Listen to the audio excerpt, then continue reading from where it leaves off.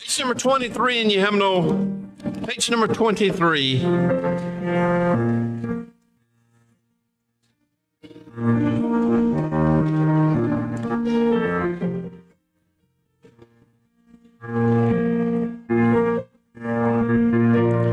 your place, let's stand as we sing. Page number 23. There's power in the blood. Would you be free from your burden of sin? There's power in the blood, power in the blood. Would your evil a victory win? There's wonderful power in the blood. There is power, wonder-working power in the blood of the Lamb. There is power, wonder-working power in the precious blood of the Lamb. Would you be free from your passion and pride? There's power in the blood, power in the blood. Come for a cleansing to Calvary's tide. There's wonderful power in the blood. There is power, power, wonder-working power in the blood. There is power, power, wonder-working power in the precious blood of the Lamb. Would you be whiter, much whiter than snow? There's power in the blood, power in the blood. Sin stains are lost in its life-giving flow. There's wonderful power in the blood. There is power, power in the blood of the Lamb. There is power, power, wonder-working power in the precious blood of the Lamb. Would you do service for Jesus your King? There's power in the blood, power in the blood. Would you live daily his praises to sing? Oh, there's wonderful power in the blood. There is power, power, wonder-working power in the blood. There is power, power, wonder-working power in the precious blood of the Lamb. Well, good evening. There is power in the blood, amen? Well, we've come tonight to partake of the Lord's Supper and to remember the body and the blood of Jesus Christ, and we're thankful that we can sing praises to God, that we can rejoice in the power that by which He has saved us and by which He keeps us unto the day of salvation, where we get to look on the face of the Lord Jesus Christ and just rejoice with joy unspeakable and full of glory. I know it's been a long week. I know crazy things have happened. If you've had crazy things happen to you today or this week, say amen. Yes. You know why? Because it's Easter. And last week, this wouldn't have happened. Next week, it probably won't happen. But this week, to distract us, to dismay us, it's happening right now. So please, let's put all that aside. It's outside of the walls. It's within the hands of God. And let's look to the Lord and rejoice in this time that He's given us to remember the body and blood of Jesus Christ. Let's look to the Lord together. Father, we thank You for Your love and Your power. We thank You for the blood of Jesus Christ by which we've been saved, through which we have faith, or we have peace with You because we've believed and put our full trust and confidence in Your Son. And Father, we come tonight rejoicing. We thank You for all that You've done. I pray, Lord, even in my own life, that You would help me and all of us here to set aside all the external thoughts, the exterior things that are happening in our lives, and let us, through You, sanctify this time together. And Father, I pray that our hearts and minds would be fixed on You, that Your Son would be the anchor of our soul and the anchor of our hope, and that we would reflect on that and rejoice with one another tonight. So God, be praised as we reflect on these great truths of Jesus Christ and give thanks tonight together as a body of believers for His blood and for His body, for it's in His name we pray. Amen. Remain standing and turn to page 27 as Brother Barry comes once again. 27. The old rugged cross. We rejoice to take a moment or even a service to reflect on the body and blood of our Lord and Savior, Jesus Christ. And tonight we emphasize that theme, of course, in preparation for Easter and in remembrance of Jesus Christ, His death on the cross. And since this is Holy Week, of course, we anticipate the time many, many years ago, or we think about the time many years ago where Jesus Christ Himself had His own Last Supper with His disciples, where He sat and spoke and prepared their hearts for all that was to come to the extent that He possibly could, to help them understand that in just a matter of time, few hours, Jesus would be betrayed. He would give Himself over into the hands of the Gentiles to be tried, and then He would die for us. He would become righteous, or He would become sin for us, that we might be made the righteousness of God in Him. And we, of course, rejoice in that. But we want to sanctify this holy time to remember and to cast away all other thoughts and to think about Jesus Christ, His body, and His blood, and what it means to us, not just corporately, but personally, to set aside this time for just that purpose. And so tonight we'll have special readings, we'll have special music, we'll have a message, and of course we'll serve the bread and the wine in order to reflect and remember these precious times.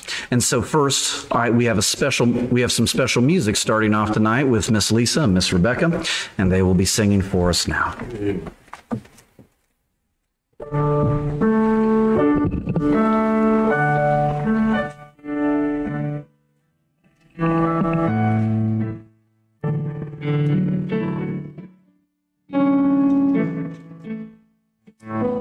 Oh, to see the dawn of the darkest day, Christ on the road to Calvary,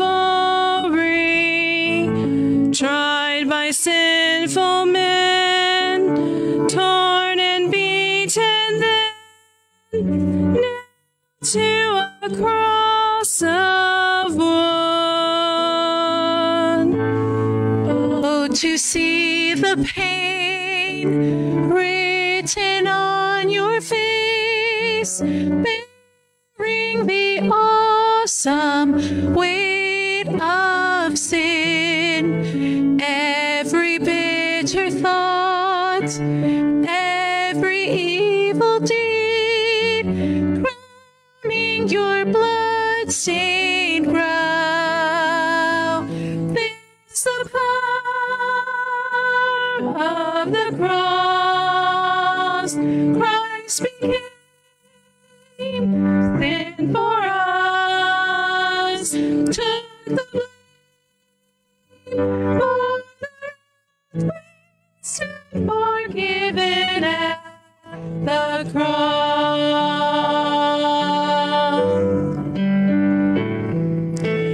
Now the daylight flees, now the ground beneath quakes as its maker bows his head. Curtain torn in two, dead are raised to life. Finish the victory cry. This the power of the cross. Christ became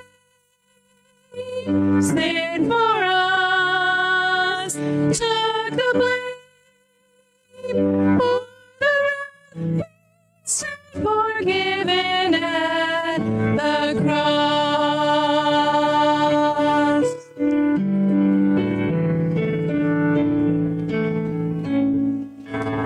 Oh, to see my name written in the wounds, for through your suffering I am free. Death is crushed to death, life is mine to live, won through your selfless love. This the power of the cross, Son of God, slain for us. What a love, what a cause, we stand forgiven at the cross. When I survey the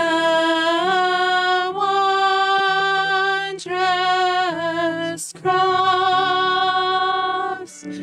on which the Prince of Glory died.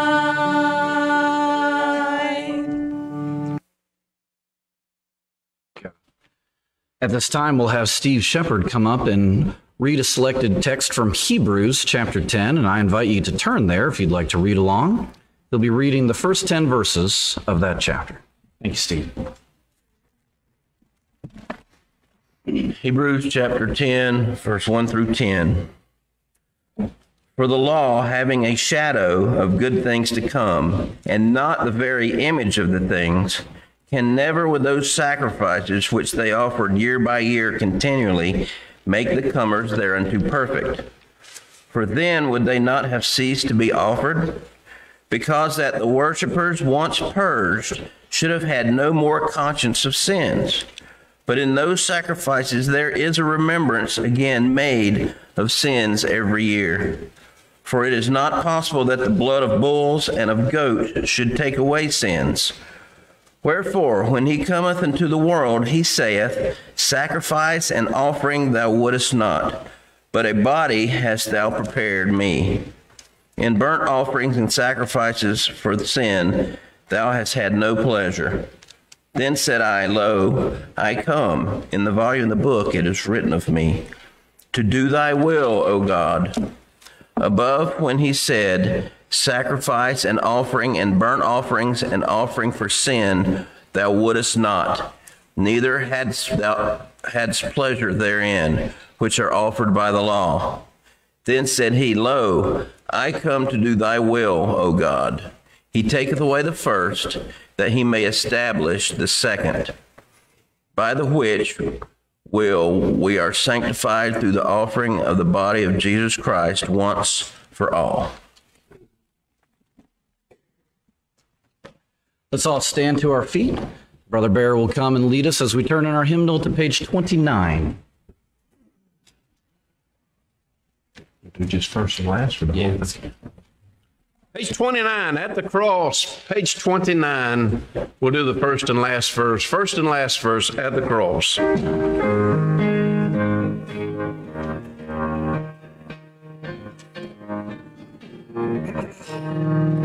Alas, and did my Savior bleed, and did my sovereign die? Would he devote that sacred head for such a worm as I? At the cross, where I first saw the light, and the burden of my heart rolled away. It was there by faith I received my sight, and now I am happy all the day. But drops of grief can never repay the debt of love I owe.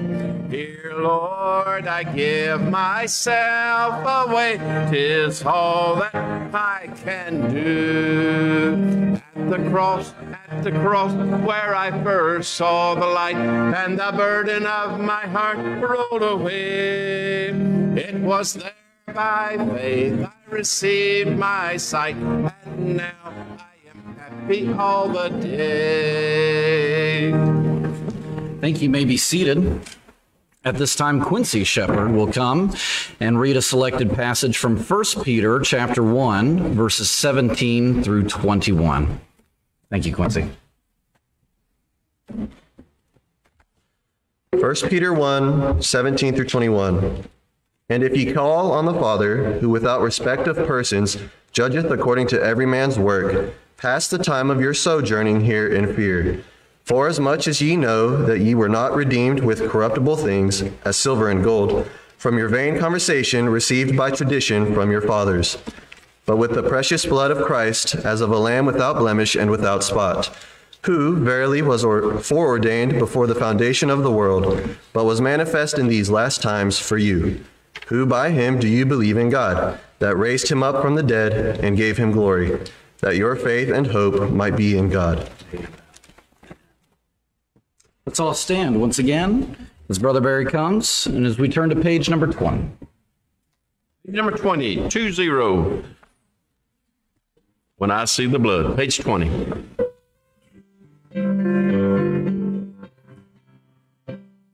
Christ, thy Redeemer, died on the cross, died for the sinner, paid all his due. All who receive him need never fear. Yes, he will pass over you. When I see the blood, when I see the blood, when I see the blood, I will pass over you. Oh, what compassion, oh, boundless love. Jesus hath power, Jesus is true. All who believe are safe from the storm. Oh, he will pass over you. When I see the blood, when I see the blood, when I see the blood, I will pass over you. Amen. Thank you. You may be seated. At this time, Brother Jim Vickery will come and read a selected passage from John, the Gospel of John, chapter 6, verses 53 through 56. Thank you, Brother Jim.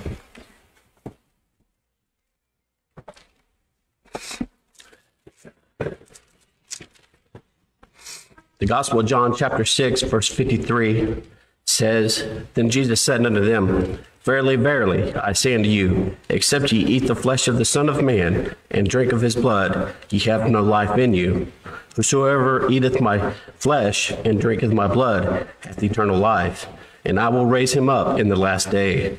For my flesh is meat indeed, and my blood is drink indeed. He that eateth my flesh, and drinketh my blood, dwelleth in me, and I in him. At this time, we'll enjoy a music special by Matt and Steph.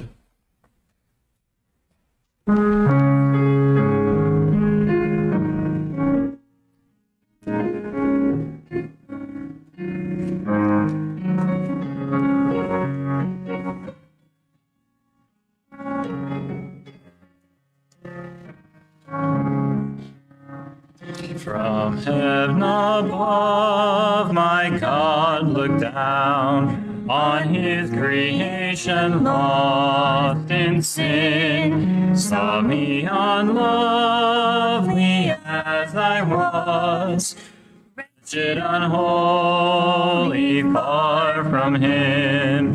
His love rang out on every shore, amazing grace for me outpoured.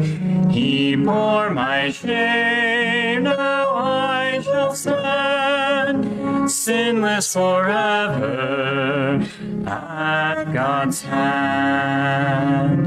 In darkened tomb, in somber grave, God's perfect Son, my Lord, was slain. It was my guilt that led him there, that bitter death for sin he paid. But death could not hold Jesus in. The Savior rose and conquered sin. Now I am his, and I will stand sinless forever at God's hand.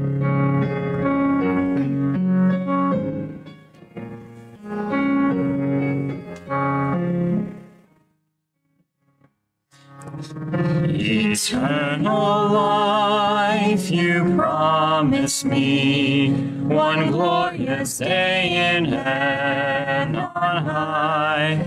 I trust your pure, unchanging word, life everlasting when I die. Your promise sure I claim again, Jesus, my Lord, my God, my friend. Now I am yours, and I will stand sinless forever at your hand. Sinless forever at your hand.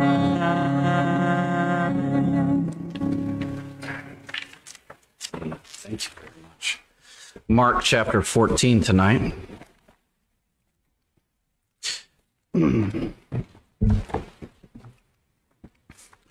We'll begin reading in verse number 22 and continue down through verse 26. Mark chapter 14.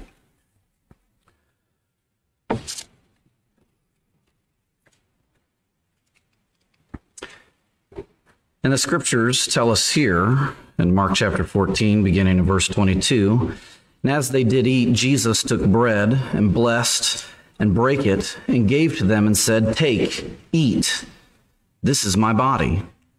And he took the cup, and when he had given thanks, he gave it to them, and they all drank of it. And he said unto them, This is my blood of the New Testament, which is shed for many. Verily I say unto you, I will drink no more of the fruit of the vine until the day that I drink it new in the kingdom of God.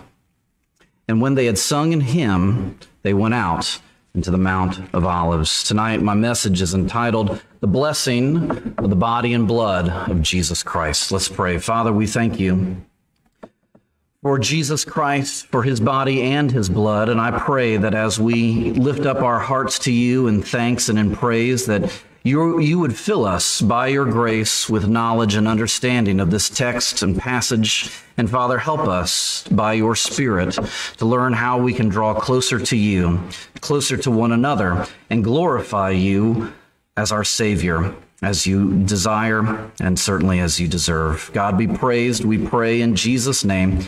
Amen. There were times in the ministry of the prophets of old when words were not adequate to make their point. And so they resorted dramatically to symbolic actions. This was especially true of some prophets more than others, but Ezekiel stands out to me, who on one occasion shaved his head and his beard, which may not throw anyone off in our society, but for a Jewish man to shave his head and his beard was an absolutely outrageous act in their culture. And he divided his shorn hair into 3 mounds, and he scattered them into the winds to prophesy the future of Israel, as he recorded in the 5th chapter of his book. Now, few agreed with that prophecy, but nevertheless, that was the prophet's message that indeed came to pass. Jeremiah was no stranger to having a flair for the dramatic. He made a yoke himself and wore it to prophesy the Babylonian captivity, which he recorded in the 27th chapter of his prophecy.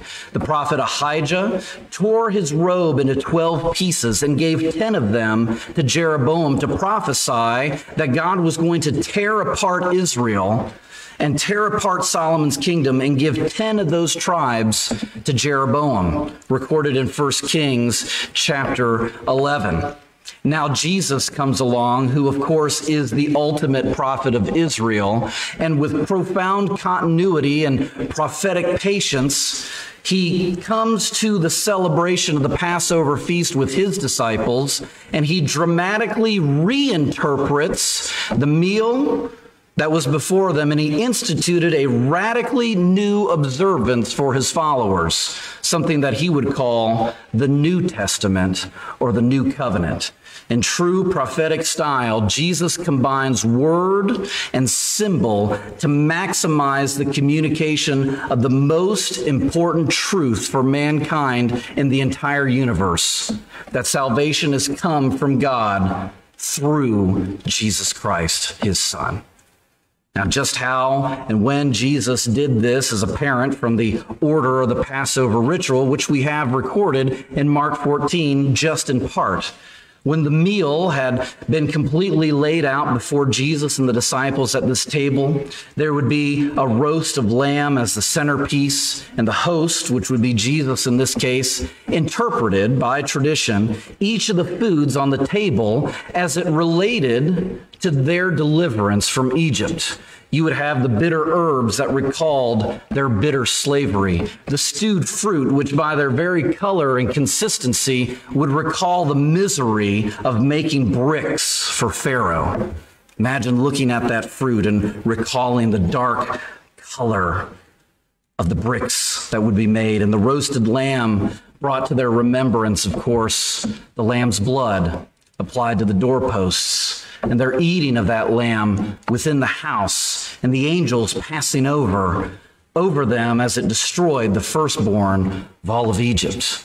Now, we don't have a record of Jesus's words explaining each of those elements in his own fashion, but we have every reason to believe that it went beyond anything ever given to that point in time, because he was preparing for them, his disciples, and for us, his modern disciples, this new institution of the new covenant, the New Testament, in his body and in his blood. And with that explanation of those old-time elements complete, Jesus, as the head of the family, would sit upright from his reclined position at the table, and he would take the unleavened bread, And he would pronounce a traditional blessing over it, as every Jew was known to do. He would say, "Praised be thou, O Lord, sovereign of the world, who causes bread to come forth from the earth." To which the apostles would have replied, "Amen." Then Jesus would have taken that bread and then distributed it to his disciples in silence, and they would have passed it from hand to hand all around the table. And during this silence, Jesus shattered the Passover custom with radical words recorded for us in verse 22 of Mark 14, where he says, "Take, eat. This is my body." And with this, the disciples began to soberly and silently eat this sacred meal. The earlier prediction of intimate betrayal, now Jesus' astounding command, left them incapable of levity. The silence, though, was birthing an imperfect yet ascending comprehension which would quickly mature in the events to come over the next few days. When the meal was complete, Jesus rose again from his reclining position and repeated the traditional charge, "Speak praises to our God, to whom belongs what we have eaten." The disciples would have responded simply, "Praise be to God for our food we have eaten."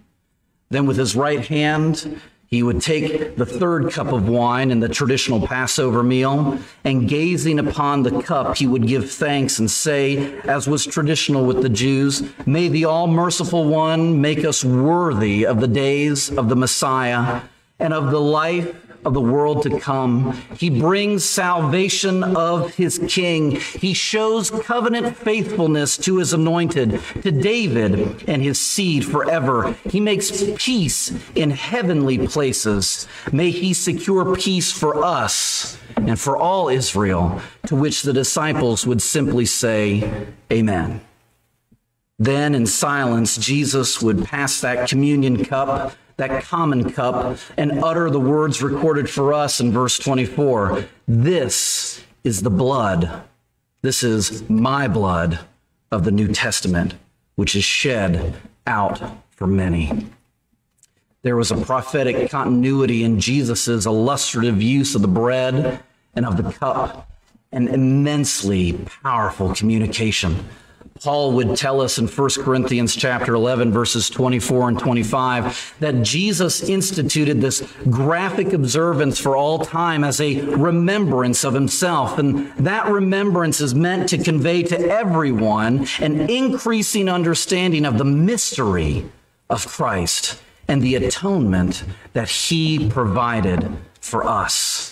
Now, we ought to keep in mind that the Lord's table is an acted parable,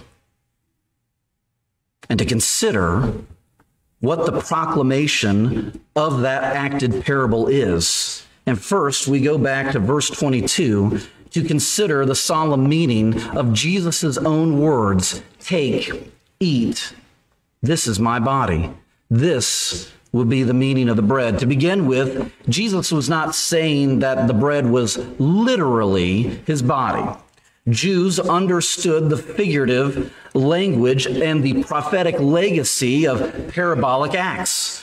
They would understand that the language was customary and symbolic, and it expressed what Jesus was intending figuratively. Now, what did this figure mean? The bread referred to the life of Jesus Christ. The incarnation in Bethlehem, by the way, means city of bread. Jesus Christ, who is the bread of life, took a human body. Lo, in the volume of the book it is written of me, a body hast thou prepared for me. And it's that body that Jesus Christ would offer after living a perfect life, sinless and immaculate. He demonstrated his divine life to the entire world by living a sinless life in that body. He bore our sins on the cross while in a human body, and he triumphed over the grave by bringing that body back to life, and he now lives in a glorified body at the right hand of the Father, where he prays for us without ceasing. And as members of his body, we share that life. This is why Paul says in 1 Corinthians chapter 10 and verse 16, the bread which we break, is it not the communion of the body of Christ? Our partaking of the bread symbolizes our very real participation in his life. And that is every aspect of his life, his incarnation, his death, his resurrection, and his pleasant placement in heavenly places, where Ephesians chapter 2 affirms that there we are with him already. And if we as believers are indeed believers, we partake in his life, that is, we partake in his body, the body of Jesus Christ. The bread also means that we participate in each other's lives. Paul goes on to say in 1 Corinthians chapter 10 and verse 17, for we being many are one. That is, one bread, he says. For we being many are one bread and one body, for we are partakers of that one bread.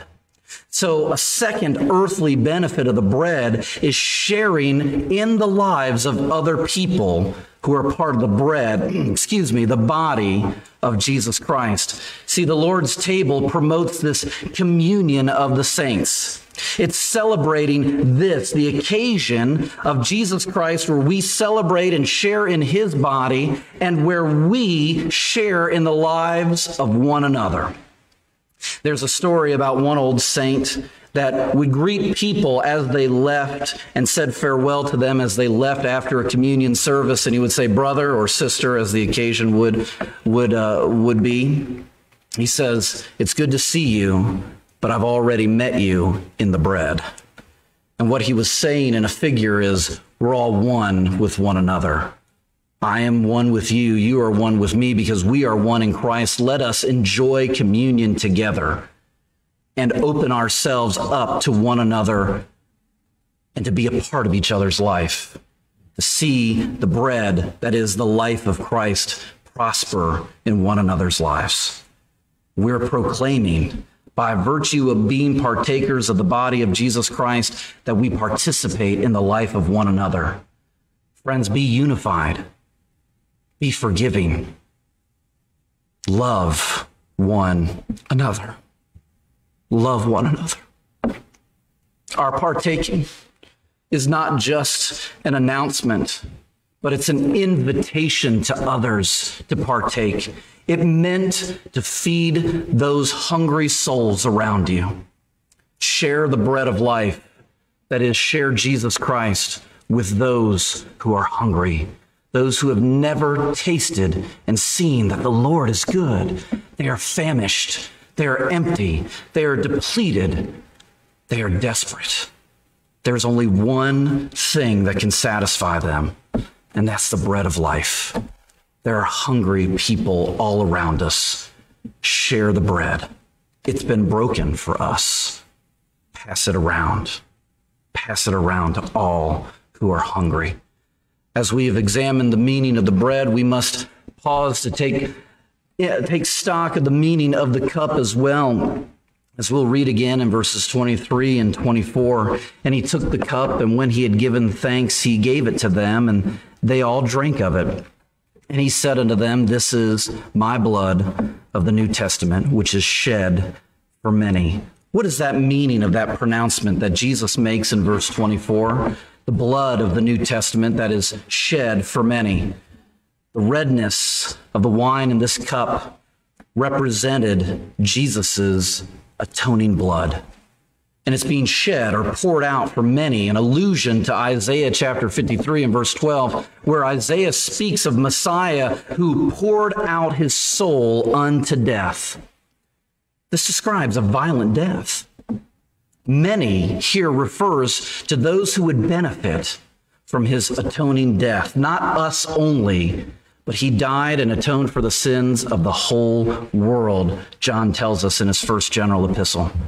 His blood was the blood of the new covenant. The old covenant of the law at Sinai, given to Moses, was still solemnized by the shedding of sacrificial blood. Jesus' blood sealed the new covenant, whereby men and women and children would be saved by resting their faith in his atoning blood. Praise God.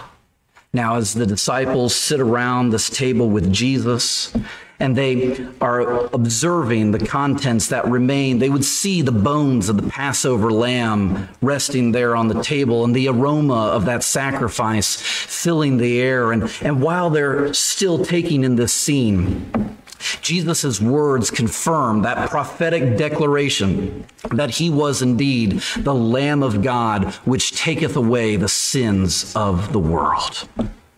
The cup is meant to drive home to us who believe the objective fact that our redemption, as those who partake and share in fellowship with Jesus Christ, we objectively are authentically saved by his blood. Jesus shed his blood for our sins. And the benefit of holding the cup before us is echoed to us from the Apostle Paul, recorded in 1 Corinthians chapter 10. Again, he says, the cup of blessing which we bless, is it not the communion of the blood of Christ? In other words, as we take the cup, we benefit most by saying in our hearts, yes, I really am forgiven, and I rest and have peace in that objective fact. God has declared it. It is absolutely true. I stand redeemed by the blood of the Lamb. But there is a demand that is placed on us by the bread and by the cup, read previously in John chapter 6, verses 53 through 56, where we will read again momentarily. The reality of these symbols is so powerful. It powerfully portrays what makes us come close and be in communion with Jesus Christ, but it demands from us a certain depth to our belief. You see, earlier in Jesus' ministry, in his bread of life discourse, Jesus gave us one of his hard sayings, undoubtedly anticipating the Lord's table that would come. And we read again, then Jesus said unto them, verily, verily, I say unto you, except ye eat the flesh of the Son of Man and drink his blood, you have no life in you. Whoso eateth my flesh and drinketh my blood hath eternal life, and I will raise him up at the last day. For my flesh is meat indeed, and my blood is drink indeed. He that eateth my flesh and drinketh my blood dwelleth in me, and I in him. Jesus, of course, was speaking figuratively about belief. As St. Augustine commented, believe, and you have eaten. It's that simple. The great emphasis of Christ's hard saying in this text was that having eternal life involves a real partaking of Jesus through faith, which at best can be understood by this indelicate metaphor of ingesting his body and blood. Christ's choice words were dramatized, to say the least, and this idea that he presents in verse number 54 is kind of vulgar. Whosoever eats my flesh. The vulgar word used there is munching or crunching. Could you imagine? It describes a violent death. A violent death he would willingly partake in, laying down his life as a sheep before his shearer is dumb. So he opened not his mouth, so we could open ours and partake by believing in our hearts and confessing with our mouth that Jesus Christ is risen from the dead and that he is Lord, to the glory of God the Father. In a way, he is saying those who truly partake of Christ are crunching him, crunching his flesh. And we must truly feed on Christ, or there is no life, regardless of what we have to say. To those who have not yet believed on Christ, this is a hard saying that demands that he be as real to them spiritually as something that they can eat. I say at the risk of sounding religiously impious. But he must be as real and as useful to us as any meal that we would consume. Is he that real to you? Again, at great risk, I say, have you sunk your teeth into Christ and tasted to see that he is good? For too many people, he's far less than real, fictitious, fantastic, but not real. The metaphor tells us that Jesus Christ is and must be absolutely indispensable to our lives. Bread was a staple of life in those days. They prayed daily for their bread demands to be met. And spiritually, it is absolutely impossible to live without Christ. Don't try to do it. He is our bread, our all, our everything. There's a man by the name of Dr. Charles Malik, who was the one-time Secretary General of the United Nations. And once, while standing at the Billy Graham Center at Wheaton College, he stood on those steps and he proclaimed this, and I quote, "I can live without food, without drink, without sleep, without air, but I cannot live without Jesus." That's what the church proclaims to itself and to those outside when we make Jesus Christ everything, when we proclaim that he is indispensable. Please do not attempt to live this life without Jesus. Certainly you cannot go to heaven without him, but you can't go anywhere without me, he said. Ye can do nothing. Through this divinely instituted parable of the Lord's table, we proclaim four realities. We proclaim salvation, that apart from the redemptive blood of Christ, we are eternally separated from God and we are lost. We proclaim life, that we believe in the death, resurrection, exaltation, and bodily return of Jesus Christ. We proclaim dependence, that without Jesus we cannot live, and without him we dare not even try. And we proclaim hope, that Jesus' words recorded here in verse 25 of our text are absolutely true. Verily I say unto you, I will drink no more of the fruit of the vine until the day that I drink it new in the kingdom of God. We have hope in Christ. And having therefore made these blessed proclamations and affirmations, let us prepare our hearts to receive the bread and the cup. As we all stand to our feet, I invite you into a moment of reflection to pray. In just a moment, we'll have some servers prepare to distribute the elements. But here in this moment, would you dedicate your life once again, perhaps in a specific area, as the Lord has led you through his Spirit and the Scriptures, to say to yourself, I will rejoice in the bread and in the cup once again. I will take this moment to give thanks for both. I will proclaim my hope, my dependence, my life, and my salvation through Jesus Christ, and give thanks for that. As the piano begins to play, I invite you to take these moments to make your own proclamations in your heart as the Lord leads you.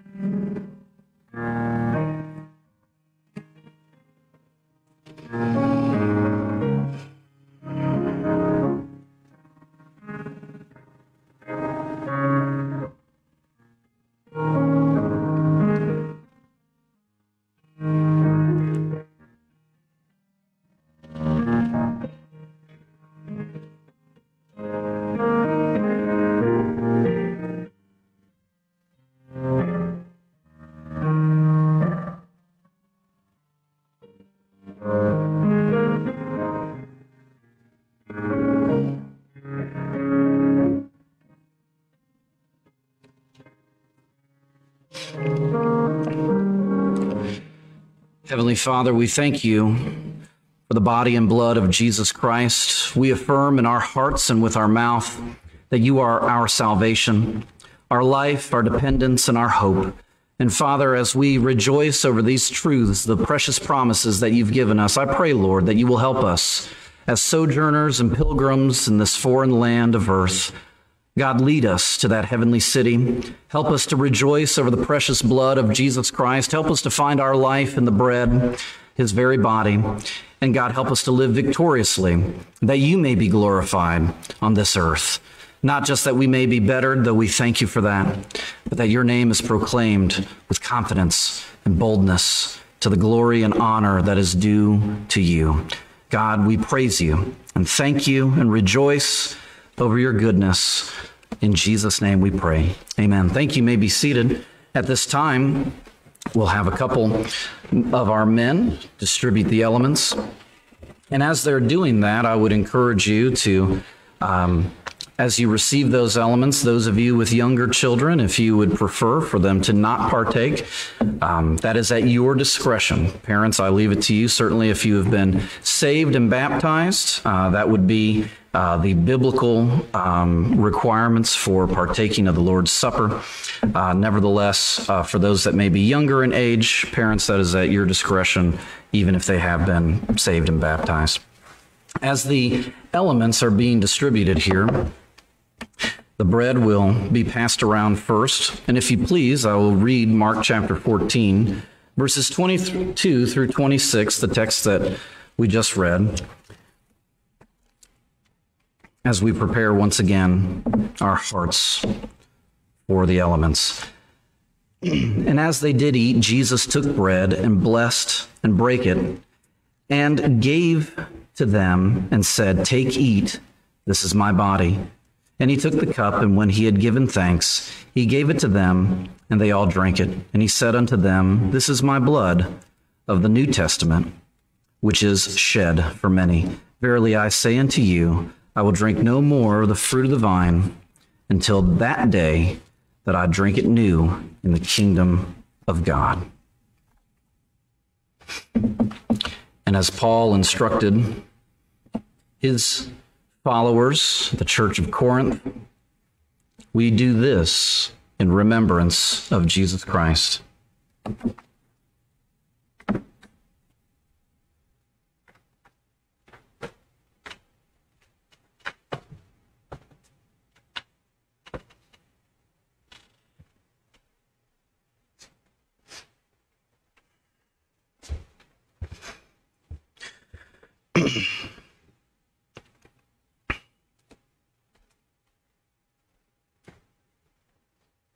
All right, let us all partake of the bread.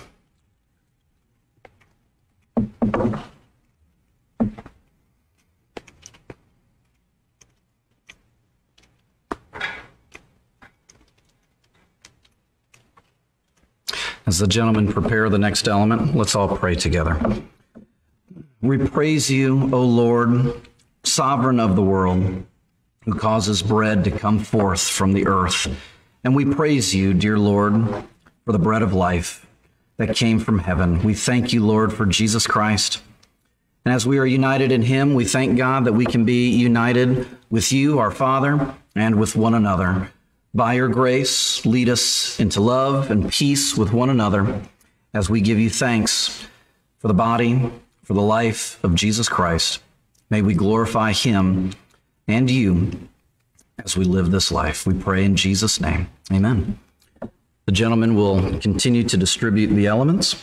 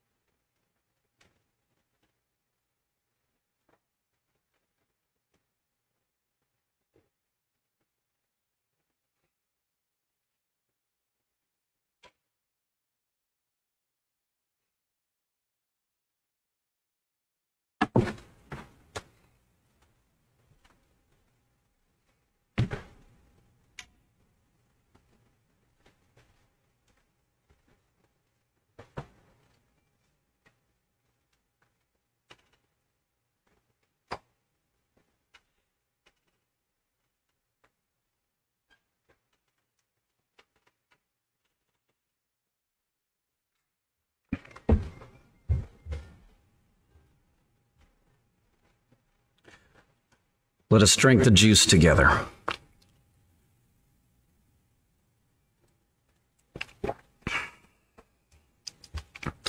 Let us pray. We praise you, O Lord, our benevolent Father, who is merciful and just.